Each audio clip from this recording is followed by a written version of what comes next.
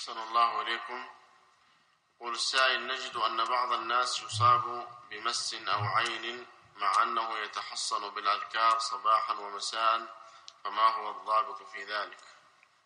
إذا أراد الله أن يصيبه شيء يتخلى عن الذكر وعن هذا في هذا اليوم، أو ينساه ولا ينشغل عنه.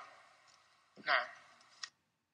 الحمد لله رب العالمين وصلى الله وسلم على نبينا محمد وعلى آله وصحبه وسلم. أما بعد.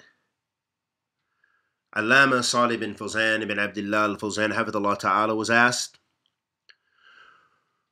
we find that some people are affected by affliction or the evil eye, and they are people who are consistent with their adhkar, their making dhikr, the remembrance of Allah, in the mornings and in the evenings.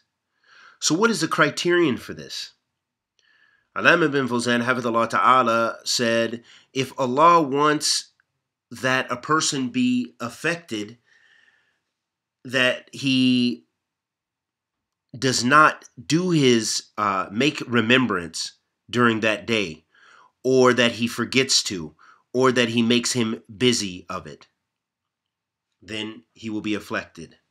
And we ask Allah the Almighty to accept our good and forgive our evil. Wa sallallahu wa sallam ala nabiyyina Muhammad wa ala alihi wa sahbihi wa sallam.